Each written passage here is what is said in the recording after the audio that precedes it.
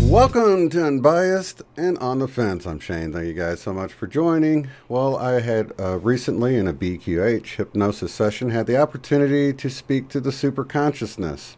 The superconsciousness, of course, is the universal consciousness that Dolores Cannon speaks of in her books when she explains how she could have a conversation with the superconsciousness of one client on one side of the planet and then pick up the conversation with another client on another side of the planet, and they didn't know each other, yet they could continue on their conversation. It seems to be the super consciousness that we all share in our unified state on the higher level. It's also thought to be who Edgar Cayce would get his information from when he was in a deep trance doing his readings.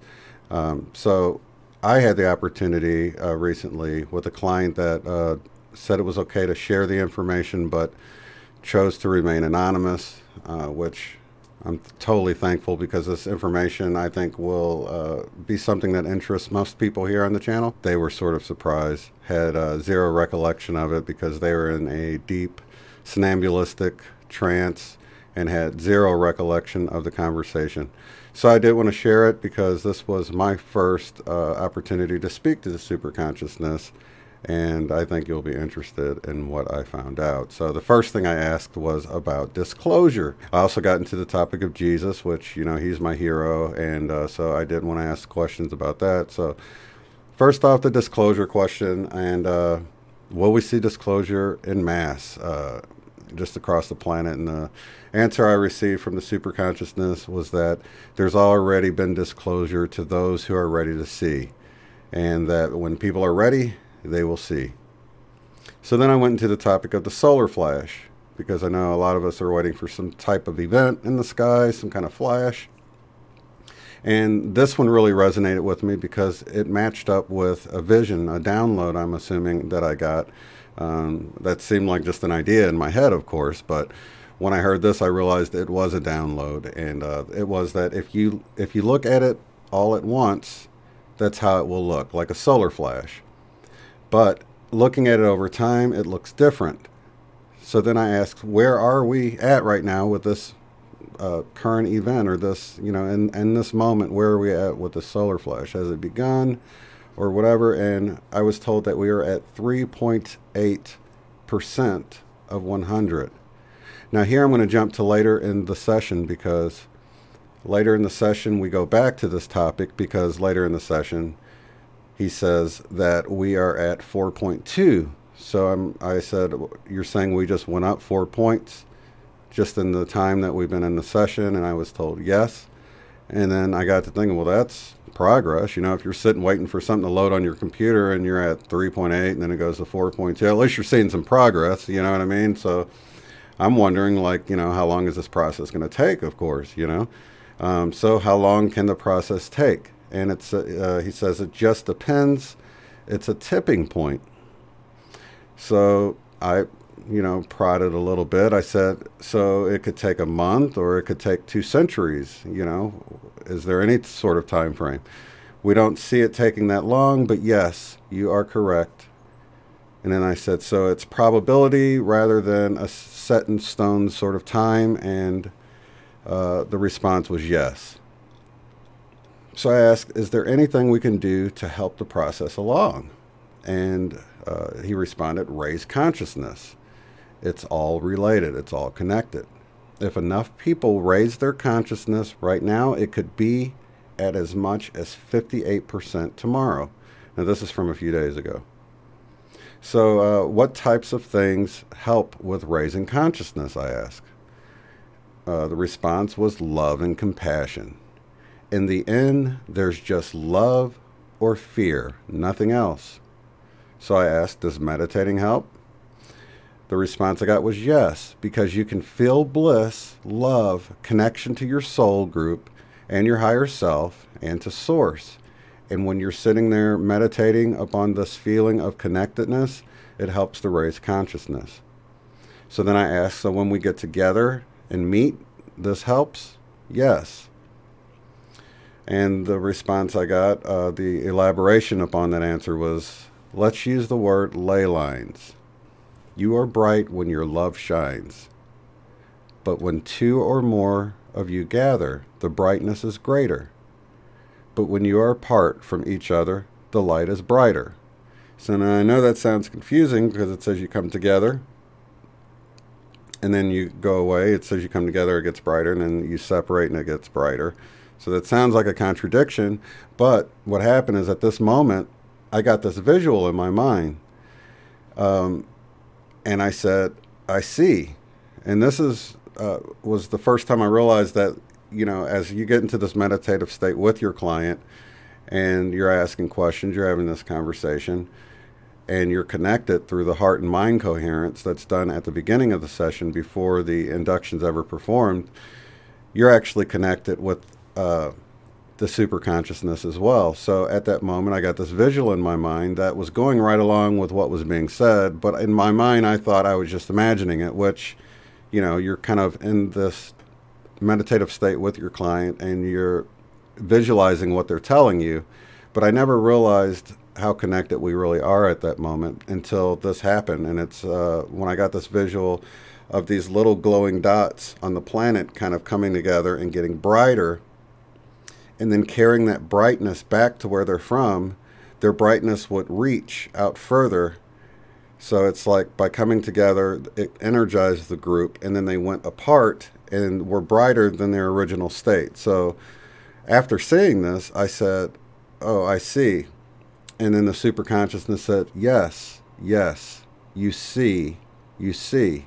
And then I had to chuckle because then I realized that, oh my gosh, we're all connected. I was just shown that through this download. It's like they sent me this little video file in my mind, this collective consciousness. And so I got this visual in my mind, and he affirmed to me that, yes, you did see what I just sent you, So I thought that was really cool. So then he went on to say, that's why the work you do is so important. You meet and you become brighter, and you spread out, spreading the light. So then I went on to ask, what will this new earth look like when we do reach this tipping point? The response was very similar, but more beautiful, more colors. It's indescribable. So then I went on to ask, what type of abilities will we have? Like, will we be able to communicate telepathically? The response was yes. Telepathy, flying by choice or by thought, manifesting, traveling by thought, bilocate by thought. And, I thought of Jesus when he met one of his disciples, how he said he saw him underneath the tree. So Jesus was actually doing this very thing. So in my mind, that came to me about Jesus, and that's when we went into the subject of Jesus, and I said, that's how Jesus did it, right? The response I got was yes. Jesus was an interdimensional traveler. So then I went on to ask, am I right in thinking we are supposed to be like Jesus? The response I got is, you are like Jesus. Many of you are. People don't understand that Jesus, for lack of better words, was a very cool dude. He was more fun than people think. So I followed the question with yes, but I feel like if we were doing the miracles that Jesus did, like healing and feeding people, we could raise consciousness so much easier and faster. So what can we do to begin doing these miracles like Jesus did? The response I got was, just keep showing compassion to others. You just have to believe. If there is just a tiny grain of sand of doubt, well, it won't work. Now, that's kind of flipping what we've heard on its head, which I've always kind of wondered, like, I felt at times like I had the grain of a mustard seed of faith for something to manifest, but it didn't manifest, and I just couldn't figure out why, But you can see how maybe that text was switched up, because if you can keep just a grain of doubt in someone's mind to keep them from performing a miracle or manifesting, you can see why they would want to change that in a way to just say, hey, it's all right to have a little doubt, just have a little faith. But it's actually, the super consciousness says it's the other way around. If you have just a little grain of doubt, it won't happen. But if you can get rid of all doubt, it will happen. So Of course, I followed up with the obvious question of, so what can we do to have more faith and get rid of disbelief? Superconsciousness says, start small. As you see your synchronicities that you create, which I thought was strange. We create the synchronicities. I've always felt like, well, I guess I felt like it was a higher self in connection with us is creating the synchronicities. So if you think about it in that sense, I guess we are creating it. But, you know, and that's kind of telling with doing miracles. Are we doing them in concert with our higher self that's more connected with Source? So anyway, so start small. As you see your synchronicities that you create, be thankful and appreciate. Watch for more. They will get bigger and bigger, which they have, right? I mean, for many of us, we've been seeing synchronicities. You'll see one, and at the same time, you'll see another one, and they do. They grow more and more. And it says the more that you see, the bigger they get. Your faith grows, and it's like a snowball effect. So you're starting small with these little synchronicities. It says synchronicities are small miracles, but still they are miracles. They seem impossible, but they happen all the time, and they intensify. You notice the numbers, and you feel it. It's already happening, and it's growing. It's working. So we are supposed to take these seeming little miracles and build upon them, using them to build our faith to create bigger and bigger manifestations in our life. So it's working. How do we get rid of the cloudiness that prevents us from using telepathy now? The response was, you're using it all the time, just like the synchronicities and miracles. And I responded with, yes, but it seems cloudy. Seems cloudy. You only need to believe and appreciate when you're sure that a message was received or heard by somebody. Be thankful and appreciate with all your heart, and it will grow. It is happening. It is happening. It is happening in your sleep state also. And I responded with, yes, but it is also foggy. We forget. Forgetfulness everywhere. He responded with, well, that's what you came here for. I said, yeah, but we remember dreams sometimes. We remember what's happening in our sleep sometimes. He responds, we advise you to write them down. Write them down and you will remember more and more each and every day. Soon you'll wonder, is this the dream? Is that the dream? Because it will become so developed as you develop and the consciousness raises. So then I asked about our trip to ECETI to get together, this big get together in August, which I'm so looking forward to. And I said, when we go to ECETI in August, will we be able to make contact of some type? Meaning not just meeting each other, but with otherworldly beings. And the response was yes, because everyone that goes there experiences something. People see and they believe. The more they believe, the more they will see. Sometimes people get stuck in disbelief, but you all will get it eventually. I said, is there anything with diet? And it says, depends on your belief of how it will affect you.